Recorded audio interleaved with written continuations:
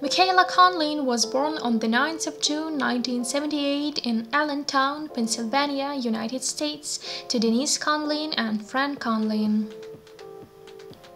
Michaela has an older sister with whom she says an important source of motivation. She entered the NYU School of Fine Arts.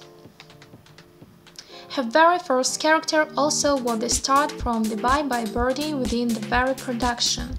Later, she shifted to New York City for the making advancement of her further career within this industry.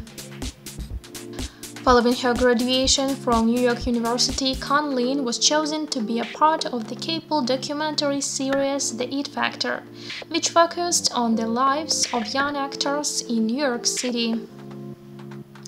After she was relocated to Los Angeles, California, Michaela landed her first starring role in the ABC drama series MD, playing an idealistic young intern taken under the wing of the hospital's two renegade doctors played by William Fichtner and John Hannah.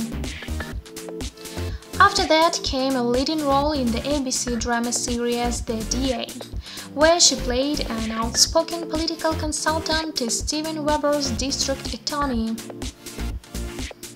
Michaela was chosen for a 2008 Asian Excellence Award for Sustaining Television Actress for her performance on Bones. Her present relationship status is single. She has remained silent about her private life. Has Michaela been in love connection with someone or not? That is a big question for all of her fans.